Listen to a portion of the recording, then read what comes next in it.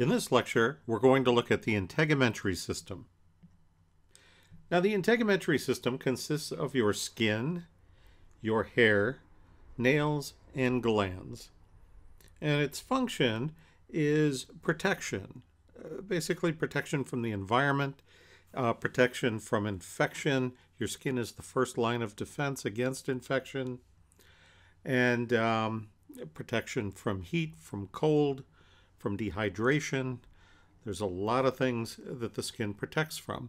This is why it's so serious when anything disrupts the skin, and especially something like a severe burn, for instance. These are all things that have to be addressed with that patient while they're recovering from that burn. Also, function is going to be sensation. You've got light touch, deep touch, pain, vibration. All of those receptors are going to be found within the skin. Also, temperature regulation. As you overheat, there's a couple of things that happen. One, the sweat glands are going to secrete perspiration. That perspiration, hopefully, if you're not in a humid environment, will evaporate away and give you this evaporative cooling effect.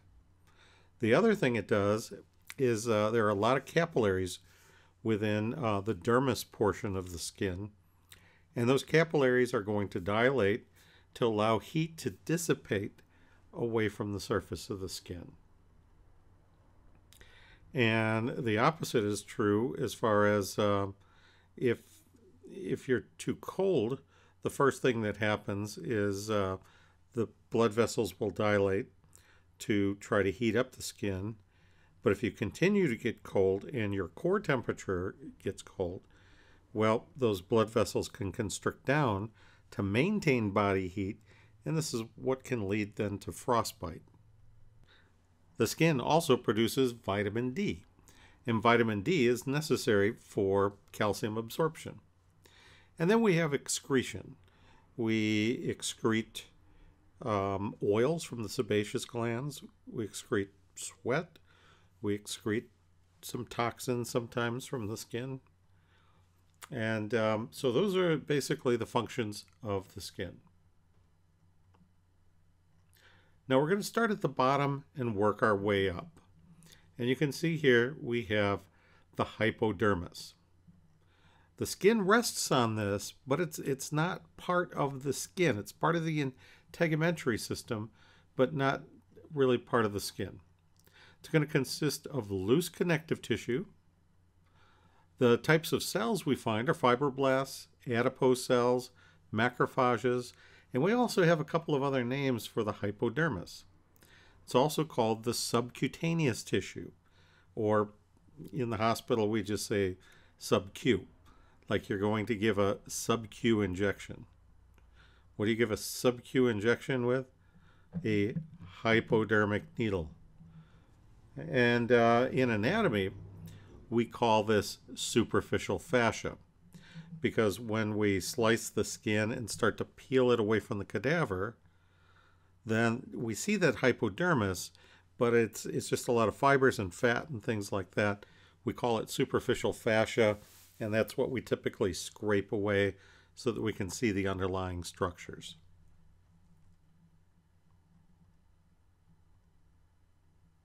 Now the skin itself is going to be made up of the dermis and epidermis, again going from bottom up. So the dermis, as you see here, gives the skin structural strength. It's going to create what are called cleavage lines, which I'll show you what that is in just a moment. And there are two layers. There's going to be a reticular layer and a papillary layer. Now, papilla means finger-like projections. So if we look over here, see these finger-like projections? Three-dimensionally, this would look like one of those egg crate foam mattress covers. Okay, so that is the papillary layer right across here. The rest is going to be the reticular layer. Okay, Now, talking about the cleavage lines, let's go forward here. Cleavage or tension lines. Now, elastin and collagen fibers are oriented in some directions more than others. And this is going to be important, especially in surgery, because if an incision is parallel to the lines, like we see here, there's going to be less gapping, faster healing, and less scar tissue. If we go across those lines, then we've got all this elastic tissue pulling away, and also the collagen pulling away from that cut, and it causes it to gap. Okay, and if it gaps, then the body has to try to fill in these gaps, and it's going to do that with scar tissue. So you're more likely to get scar tissue because of this. And if this were on the face, instead of 1, 2, 3, 4, 5, 6, instead of 6 sutures, they would come in with super, super fine sutures, and they'd probably do more like 1, 2, 3, 4, 5, 6, 7, 8, 9, 10, 11, 12, 13, 14, 15, 16, 17, more like 17 sutures right here, just to make sure you close all of those little gaps and prevent scar formation. Okay, going back, the epidermis itself, which is the top layer, is an epithelial tissue. Now, the dermis is made up mostly of connective tissue. So going back up to the epidermis, again, it's going to be stratified squamous epithelium. Okay, stratified squamous epithelium. And we're going to look at these different layers. It is stratified. So we have layers or strata, and we're going to have names for these different strata. And we're going to look at that just a little bit later. Now, the one thing about the epidermis, just like with any epithelial tissue, it's going to be avascular. So there's no blood supply. So if we take a look at this, there's no blood supply. So how does it get its nutrients? It gets it from the dermis. So basically through diffusion. And the reason we have all these papilla is to increase surface area. So, you know, these lower layers here are going to be able to get the nutrients and get the oxygen it needs. The layers above this start to die off until we get to the top, and this is all dead skin, basically.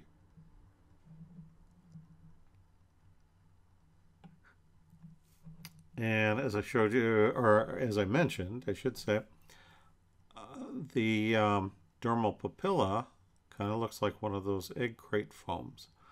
And the epidermis, well, when you peel that away, it almost looks like a thinner egg crate foam, just kind of set on top of this one. Again, this is going to increase surface area. When we look at the dermis and epidermis under the microscope, we see this little layer right here is going to be the epidermis. All of this is going to be the dermis. And remember, we have a papillary layer. See the little papilla? So that's the papillary layer. And the rest is the reticular layer of the dermis. Now, if we go closer with the microscope to the epidermis, then we're going to be able to see the different strata or layers. Okay. And the top layer here is the stratum corneum. This is cornified tissue, which means these are basically dead skin cells. They're going to just be basically dried up pieces of keratin protein. Okay. Then we have the stratum lucidum. Lucid means clear. Like if you have lucid thought, you have clear thoughts. Okay, so that is the stratum lucidum. Then we have the grainy layer, or stratum granulosum. Then we have the spiny layer, or stratum spinosum. And then finally, this one cell layer thick layer is going to be the stratum basal. So stratum basal. And so how do we tell these apart? Well, we're going to look for color and texture changes. Like here's one color and texture. We go down till we see a change, and here's the next change. So we know, because we've memorized this in order, we would know that this is the stratum lucidum. Then we look for the next color and texture change, and that would be right here. So we know that's the granulosum. Then we look for our next, well, here's what I do. The stratum basal, we know, is only one cell layer thick. Okay, so one cell layer thick. So in between this and this is going to be our stratum spinosum. And it kind of looks like if someone were drawing this or doing a pastel with this, it looks like they've kind of smeared it a little bit and blended it. So it's a totally different color and texture change. Below that, well, now we're into the dermis. So here's a dermal papilla. Now, why the dermal papilla are important, besides increasing surface area, they also create something called epidermal ridges. This is important. Epidermal ridges are your fingerprints. This is why you can't just sand off your fingerprints. You'd be kind of a bloody mess by the time you got down to the dermis here. So, but it doesn't matter how much skin, the epidermis comes off, the fingerprints will come back because they're created by these dermal papilla. Okay? So, again, epidermal ridges created by dermal papilla.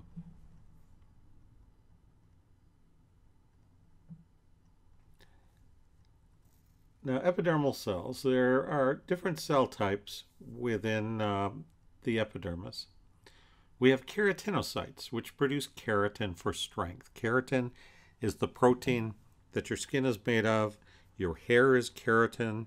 Your fingernails and toenails are keratin. The horns on a bull is keratin. Okay, so it's a pretty tough substance. Melanocytes are what contribute to skin color. It's what gives you your base color. There's other things that add to color, but that's what gives you your base color. And then we have these Langerhans cells, which are part of the immune system. And then Merkel cells, they detect light, touch, and pressure. Now, the term to desquamate means older cells slough off. And we are constantly sloughing off old cells. As a matter of fact, it's said that as your mattress gets older, it gets heavier because of the collection of all these dead skin cells. And then keratinization is the cells die and produce our outer layer that resist abrasion and forms a permeability layer. So the reason we have these skin cells, these keratinized cells on the outside, it's for two reasons. One, for abrasion resistance, okay, like it says here, and forms a permeability layer, which means it's going to keep some things out. Okay, and hold some things in, like moisture. Okay, so that's two things. But there's actually a third thing as well. What is it that collects on our skin? Well, why do we have to wash our hands? Well, we get things like bacteria, viruses, parasites, things like that live on the skin as well. Okay, the bacteria especially lives on the skin. Well, as you can imagine, they're going to build up in, quite large numbers. So, with the skin sloughing off, that's going to reduce some of the bacteria that's building up on the skin. And by the way, what does sloughed off skin become? Dust. Where do we find bacteria? Primarily on dust. Dust is flying around through the air. This is why anything exposed to the air can become contaminated with bacteria.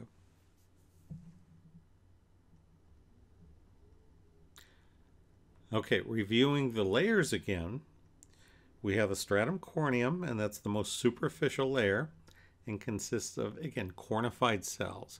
These cells are dried up, basically keratin.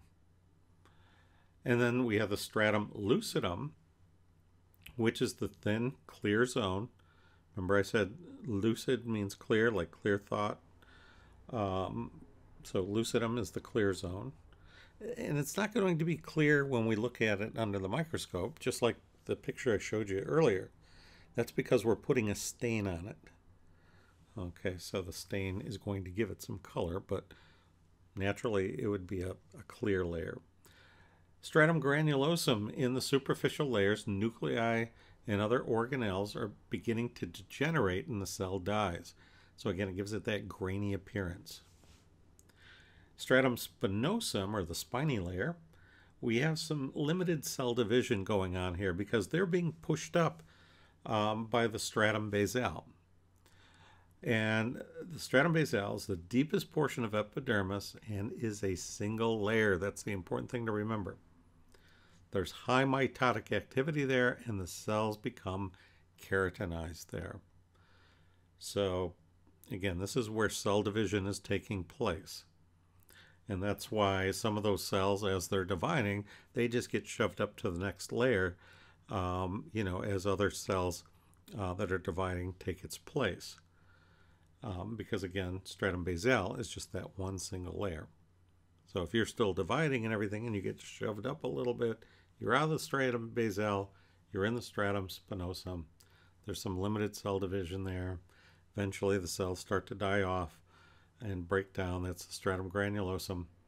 As they get compressed, like on the bottom of your feet or palms of your hands, it produces that stratum lucidum, and then begins to flake apart, and that's the stratum corneum. Looking at this cartoon, we see the stratum corneum with the dead keratinocytes, stratum lucidum, the stratum granulosum, the grainy layer, the spiny layer, stratum spinosum, and then stratum basale is this single layer. Now, an old term that we used to use when I first learned this and first started teaching this was germinativum, or germinativum, however you'd like to pronounce it. So what does that mean, germinativum? If you take a seed and you plant it, what do you hope that seed does? You hope it germinates. Okay, what's another name for bacteria? Germs. Okay, well, so what does this term mean? Germination or germs. Well, what do bacteria like to do? They like to divide. Okay, I don't know if they like it, but that's what they do. That's what they're good at. There's constant cell division taking place there. Okay, making large numbers. When you plant a seed and you water it, it breaks out of dormancy, and how does it start to germinate or grow? The cells start to divide. So that's why we used to call this the stratum germinativum, because this was the germinative layer, okay, because these cells would divide, okay. But now we call it basale, which is a little easier to remember and spell. Okay, now I promised that I would help you all the different layers, how to memorize the different layers. So let's take a look. And here's a fun way of learning the layers of the epidermis. as found in thick skin. But first we're going to need a little mnemonic. And that mnemonic is crying little girls spray boogers. Yes, I said boogers. And so for the first layer, the C stands for corneum, the L for little is lucidum, the G for girls is granulosum, the S for spray is spinosum, and the B for boogers is basal.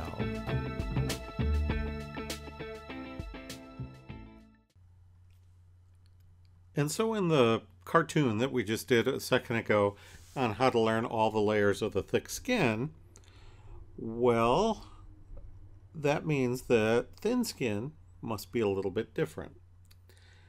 And it is. It's actually missing a layer. So thick skin is going to have all 5 of those epithelial layers. And again, it's going to be found in areas that are subject to pressure or friction. And that's going to be the palms of the hands, the fingertips, and the soles of the feet. Thin skin is a lot more flexible. So as I said, it's missing one of the layers. It's missing the stratum lucidum. And thin skin is going to cover the rest of the body. Typically, if you see any kind of hair or hair follicles growing on a slide, a tissue slide, that is going to be thin skin. Thick skin usually does not have hair growing. Okay, so again, thick skin is going to have all 5 layers. Thin skin is just going to be missing the stratum lucidum.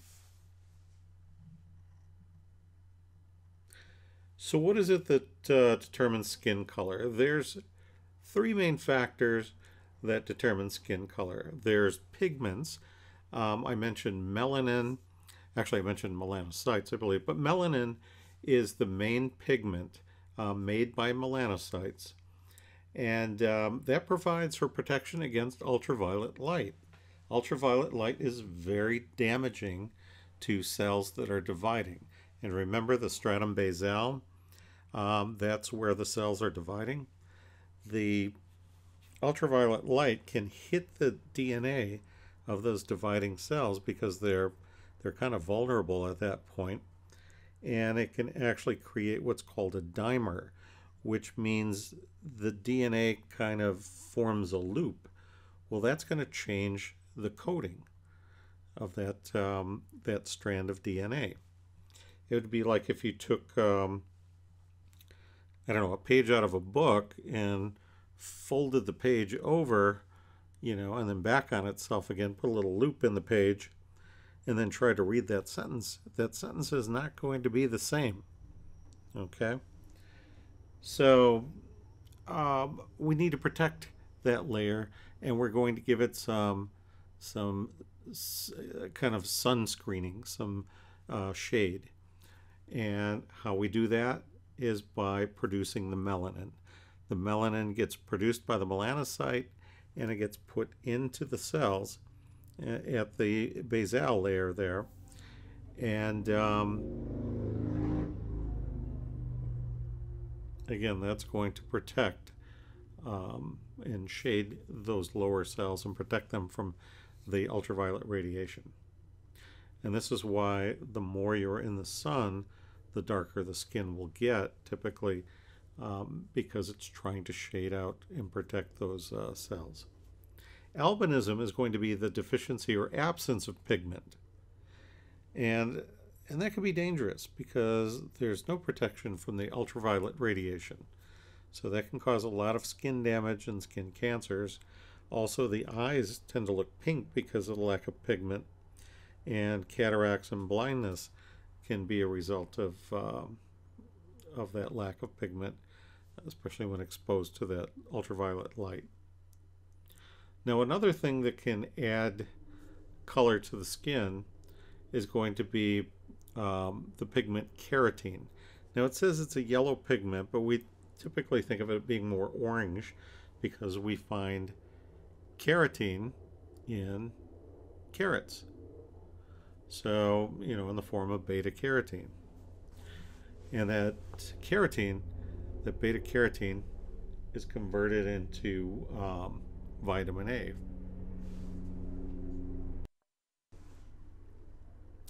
The other thing that can contribute to skin color is blood circulating through the skin.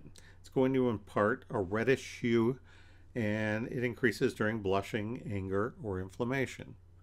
If you've ever noticed somebody who's about to pass out, a lot of times the blood kind of rushes out of the skin and causes the skin to look kind of ashen. It doesn't look healthy. Okay, so good circulation to the skin makes the skin look nice and healthy.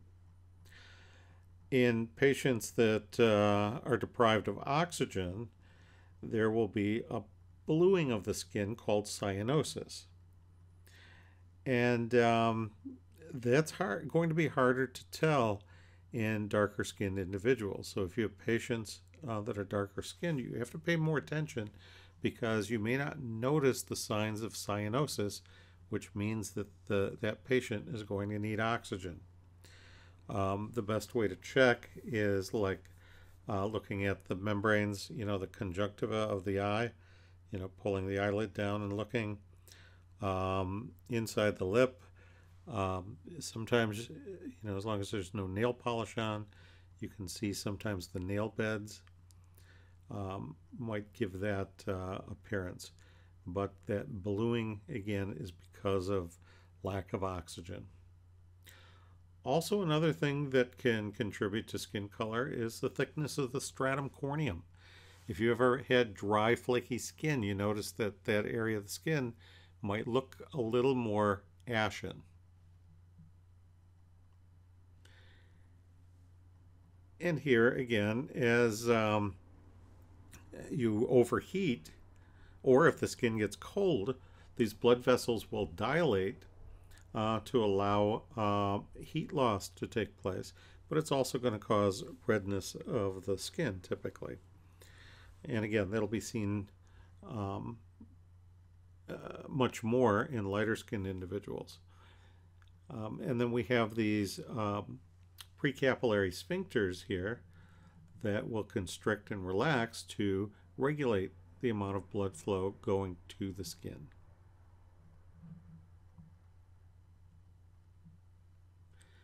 And then melanin is produced in the epidermis by melanocytes. Again, cyte is cell. Melanin is the pigment, so melanocyte is the cell that makes melanin. We all have the same number of melanocytes. What differs, however, is the amount of pigment produced and the color of that pigment. And that pigment varies from yellow to tan to black in color. And melanocytes convert the amino acid tyrosine to melanin.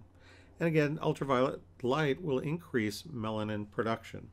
So you can see this melanocyte here, and it's putting melanin into the skin and pigmenting that skin.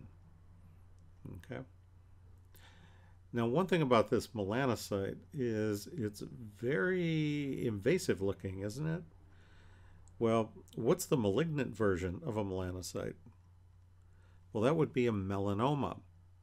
And you can see how a normal melanocyte looks pretty invasive.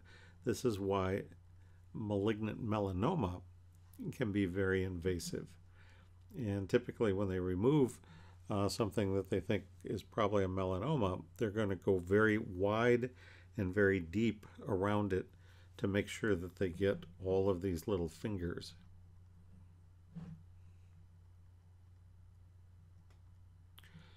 Okay, and so here we have a 90-year-old person and a 62-year-old person. Of course, this is the 62-year-old and this is the 91. Wait, what? No, this is the 91-year-old person. So this is 91-year-old Japanese monk. He spent most of his life indoors. And this 62-year-old Native American woman has spent most of her life outdoors, and you can see the ultraviolet damage. Okay, I'm 62 at the time of this taping, and I'm starting to see some of the damage from the skin. Now, my father, when he was my age, um, he had a lot more damage because he was a roofer, and so he was out in the environment constantly. So it had a much greater effect, negative effect, on his skin. Um, Me, I'm outside not as much, but I still see some of the negative effects, and I do have some skin damage because of it. And so you want to keep that in mind. The more ultraviolet exposure you get, the more the skin can be damaged.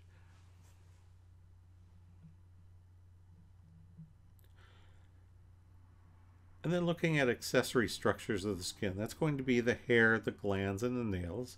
And hair is going to be found everywhere on the human body except the palms, the soles, the lips, the nipples, parts of the external genitalia, and distal segments of your fingers and toes. And then glands, we've got a few different glands here. We have sebaceous glands, which are the oil glands.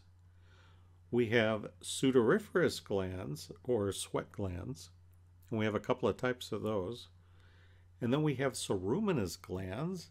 What the heck is a ceruminous gland? Well, cerumen is earwax. So we find the ceruminous glands in the auditory canal of the ear.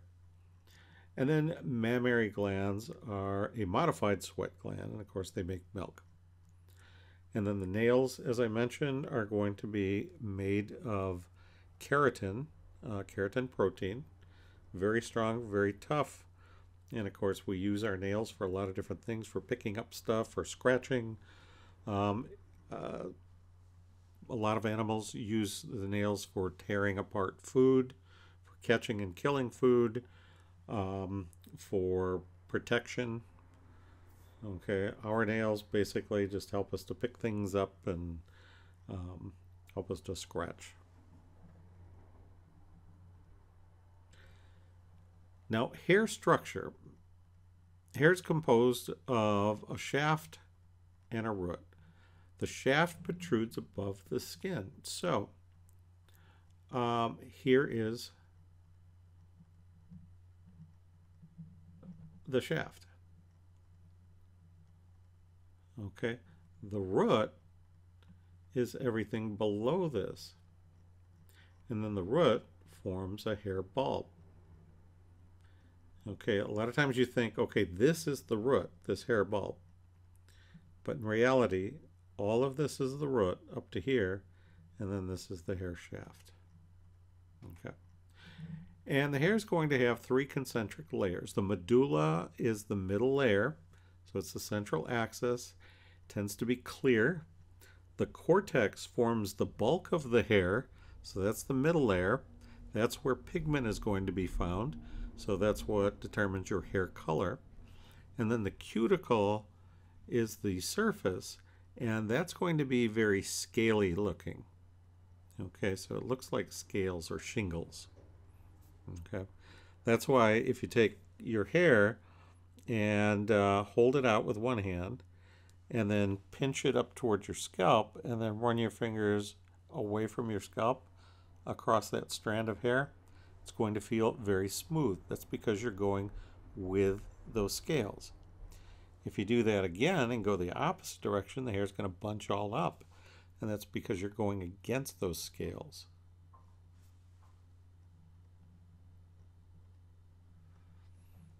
So again, here is the medulla.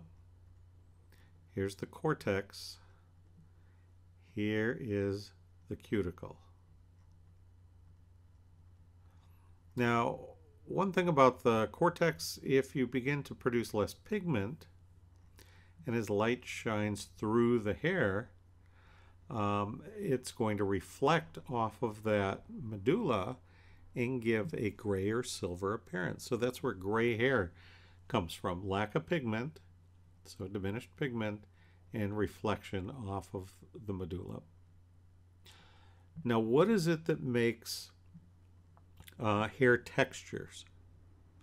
Well, hair texture is going to be determined by the shape of the follicle. Okay, and so here's the follicle. Again, you can kind of see the follicle here. That's what the hair is growing through. Okay, here's a cross section. So here's our hair. The rest of this is follicle.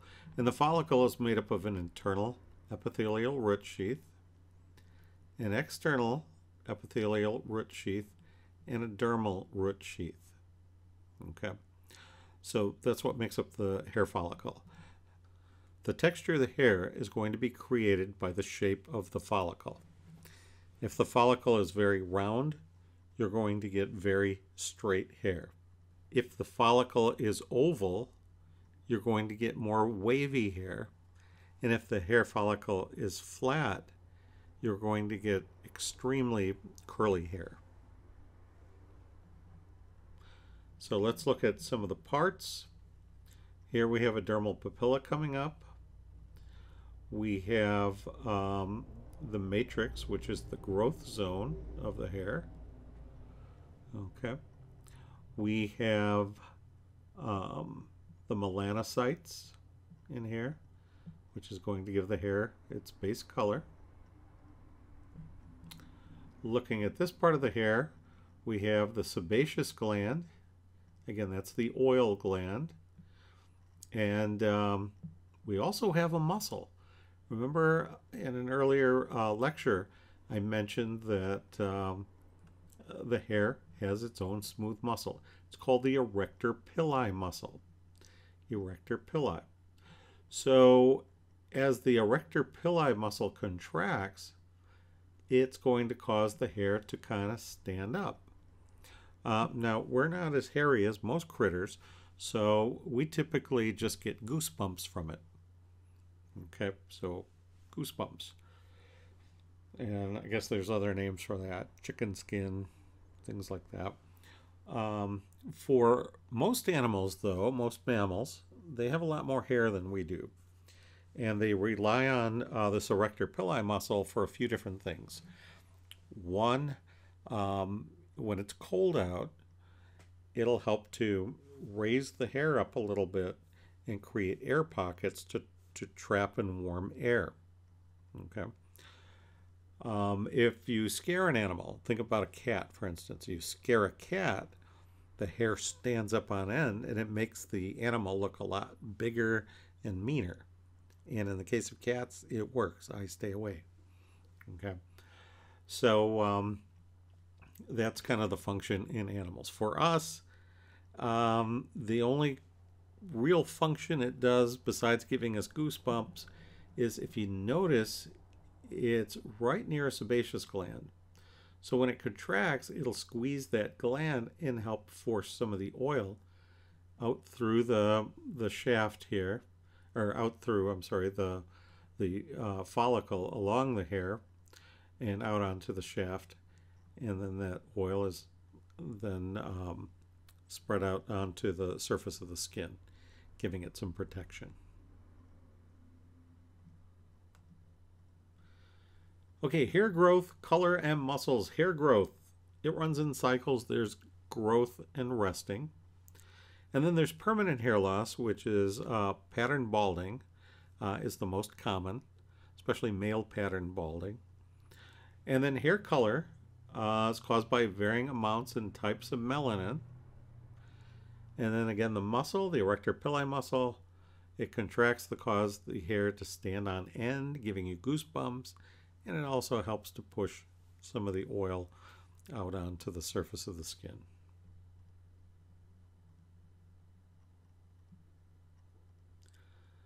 Okay, so oil and sweat glands. Sebaceous glands produce sebum. Sebum is the oil. It oils the hair and skin surface. Again, helps to protect it, helps to provide kind of a permeability layer to kind of hold water in, helps to keep bacteria and dirt and things like that out. The types of gland that we have are, well, We also have sudoriferous glands, which are our sweat glands, and they can be the merocrine or eccrine type, and that's going to be the most common, and that's found in the palms and soles. And again, that's going to give you the watery sweat. We kind of mentioned this before. And then we also have the apocrine, or like I call it, apocrine, because again, if your roll-on rolls off or your right guard's wrong, you smell like an ape. And that's going to be found in the axilla, which is your armpits, genitalia, and what's that planet near Neptune? Oh yes, Uranus. And so again, this is going to create that smelly sweat. And looking at those structures, the merocrine or eccrine sweat gland, which gives you the watery sweat, is going to be found more in the dermis, and it's going to put the sweat out onto the surface of the skin. The apocrine is going to put its secretions out into the hair follicle, where it rides along with the hair and goes out to the surface of the skin. So again, the apocrine, it's farther down, more in the hypodermis,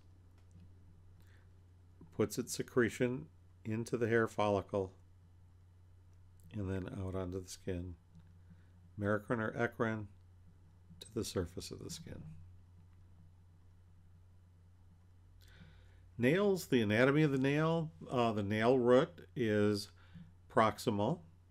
So we can see the nail root here. The nail body is distal.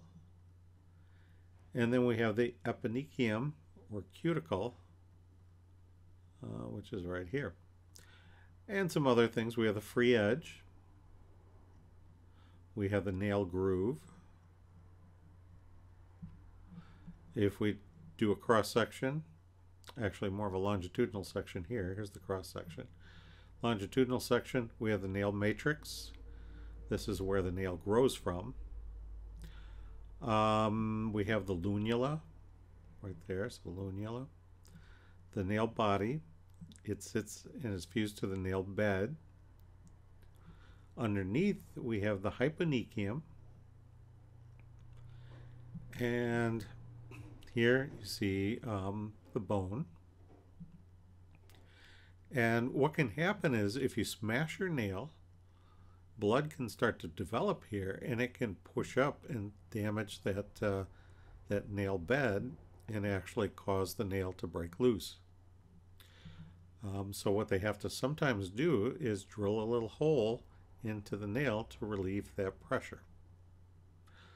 If you smash your finger a lot farther back, it can permanently distort that nail as it grows back.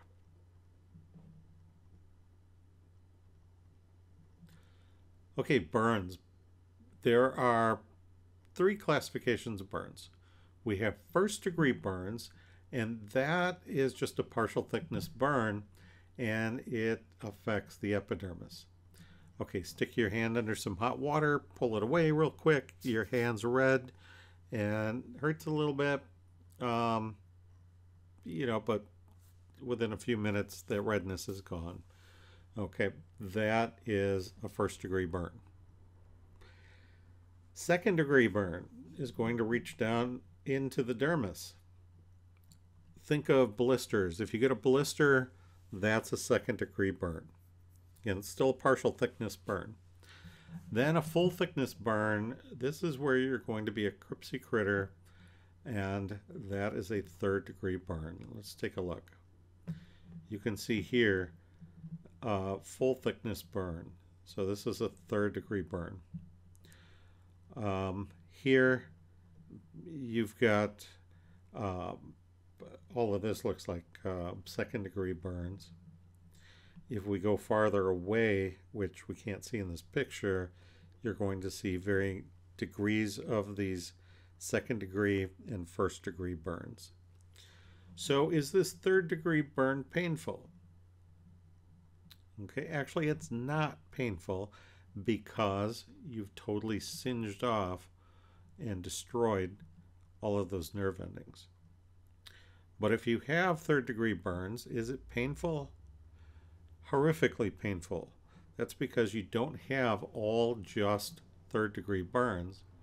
You have all these extremely painful second-degree burns. I remember getting second-degree burns on my legs one year when I was out kayaking in California. Didn't have sunscreen on and had shorts on. I could tell toward the end of the kayaking session that I was in trouble. My legs were starting to hurt and swell up. Later that night, trying to get to the airport to leave, I could hardly walk. For a few months, I had to walk with a cane because of the damage from the second-degree burns. So they could be very debilitating. And this was probably 20 years ago, maybe less. No, around 20 years ago or so. But I still have problems with my ankles after they swelled so bad from those burns. So, with that said, this is very painful. So even with third-degree burns, which singe off all the nerve endings, it's still horrifically painful. And there are different types of skin grafts. There's split skin grafts. This is where they take almost like a cheese grater, not grater, but cheese plane, I guess. And it's what you use to slice off a real thin slice of cheese. Well, they have something like that. We'll slice off very thin strips of skin, like off your thighs or buttocks. And then they can put little slits in that piece of skin and expand it. There's also artificial skin that can be used temporarily until a skin graft is found to, again, help protect from infection, loss of fluid and such. And also skin can come from cadavers. So that's one of the organs that can be actually donated. And you may not think of this, but what's the largest organ of the body? Largest organ of the body is your skin. Okay, and again, that is something that can be donated if you donate your organs. They're not going to take it all, so, but they'll take strips again from the legs and what have you. And it can also come from certain animals. Now, if you've ever listened to the news and they talk about maybe there's a fire and they'll say, oh, this person's been burned over 20% of their body or 40% of their body. Well, how did they come up with these percentages? We have what's called the rule of nines. So the head is going to be 9% of the body. The upper limbs are also 9% of the body. The trunk is 18% for the front, 18% of the back. So what if just the chest were burned? Well, that's about half of the trunk, right? So that would be 9%. Just the abdomen, 9%. So 9 and 9, 18. Genitalia is about 1%. Lower limbs, again, each lower limb is about 18%. Now, if we're looking at kids, we're going to have to change those percentages because kids have larger heads, so that represents about 15%. Upper limbs, about 9%. The trunk is about 16% for the front, 16% for the back. Genitalia is still 1%. Lower limbs, 17%. So again, kids have shorter legs, shorter bodies, bigger heads, more proportionate arms. So aging affects the skin. The skin can become more easily damaged. Skin becomes drier as you age. Functioning melanocytes decrease or increase, and you wind up with age spots, which I have a lot of. And sunlight also ages skin more rapidly. Some clinical disorders, we have bacterial infections such as acne. Now, acne is basically plugged sebaceous glands, and that can be exacerbated hormonally. Um, but bacteria can get trapped in there as well, and that's where the bacterial infection can come about. Other clinical disorders, we can have viral infections such as chickenpox. As you can see, this kid is covered with spots because of chickenpox. And of course, chickenpox, once you've had it, that virus stays dormant in your nervous system. And if your immune system weakens for whatever reason or with age, it can come out of dormancy and then cause shingles. And again, shingles will cause little pustules to form. And there's actually live virus within those pustules. So if you're around anyone with shingles, make sure you've been vaccinated for chickenpox or you've had chickenpox, which is still no guarantee that you're not going to get it. But just take precautions because there is live virus in those pustules. Okay, if we look at this little baby, he's got a skin rash. Now, there's a lot of things that can cause skin rashes, including bacterial infections. But if we look inside the mouth and we see these little white spots, those are called Koplik spots. Koplik spots are what we say are pathognomonic for the German measles, for rubella. Okay? Pathognomonic just means we don't have to guess. If we see this particular sign, this particular thing, we know exactly what the diagnosis is. A lot of times, signs and symptoms are very vague, and a lot of different diseases can have the same signs and symptoms. But a pathognomonic sign is something, when you see it, you know exactly what the diagnosis is. And the fact that this child has a rash inside the mouth will be these Koplik spots. We know it's German measles. Okay. And if you look inside this baby's mouth and you see all these teeth, I'd be quite worried. No, obviously this picture is not inside of this baby's mouth. But anyway, other clinical disorders such as decubitus ulcers or bed sores. As you can see here, this is very poor nursing is what this is. This patient should be rotated and moved around and taken off of these compression points. Right here is where the sacrum is. When the skin is very thin, then the bone compresses the skin and cuts off the blood supply. When it does that, we say that the skin is ischemic. So that's poor blood supply. Then the skin is not going to get enough oxygen, so we say that the skin is hypoxic. And then eventually the skin dies, and we say that that is necrosis. So necrosis is death, tissue death. And you can see right here, again, this is where what you sit on.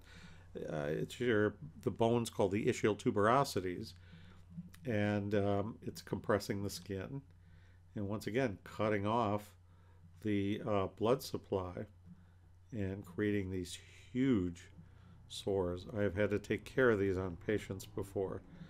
And like this one here, you see how large it is? It's actually deeper underneath. Okay.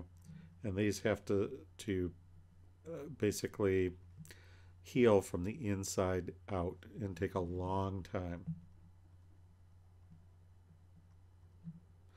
Okay, skin cancers. Now, the first one is the basal cell carcinoma. This right here is a basal cell carcinoma. The one thing about basal cell carcinomas is they do not metastasize. They will keep growing and getting bigger, so they do have to be removed. But if they get into the bloodstream, the cells, they can't attach and kind of make a new colony, which is what metastasis is, basically a new colony of cancer cells. So this is very treatable and should be taken care of when it's at its earlier stages. Here is a squamous cell carcinoma. Again, very treatable when caught early, but this one can metastasize.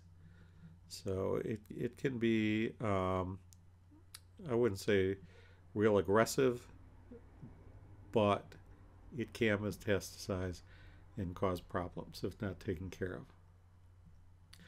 And then here we have a malignant melanoma. This one can metastasize. It, it has a high likelihood of metastasizing. And again, it can be taken care of. I've known people that have had very large melanomas removed, and that was probably over 20 years ago, and they're doing fine. So, again, this is something that can be treated, but it must be caught pretty early. Okay. And with the melanoma, you want to know your ABCs if you're trying to identify this. A is going to be asymmetry. If we draw a line through the middle of this, one side is not going to look like the other side. It's very asymmetrical in its shape. B is borders. The borders are not nice and crisp. Okay, some of the color, some of the pigment kind of fades out into the skin almost like a stain. They call it a port wine stain. Okay, it would be like if you took a Sharpie and tried to make notes on a napkin. You're not going to get a nice crisp line. It's going to bleed into the napkin. Same with this. C is color. They tend to be highly pigmented. You know, dark browns, blacks, purples. Okay. Sometimes they can be clear, so that's kind of scary. But they typically tend to be very pigmented because remember the melanocyte is what produces pigment. D is diameter. They say if it's the diameter of a pencil eraser, you should get it checked. And then A, B, C, D, E is evolution. In other words, maybe it just starts off as looking like a freckle, and then you start to notice some changes and more coloration, color changes, the borders change, it becomes much larger. All of those point to, especially if they're all together, point toward malignant melanoma.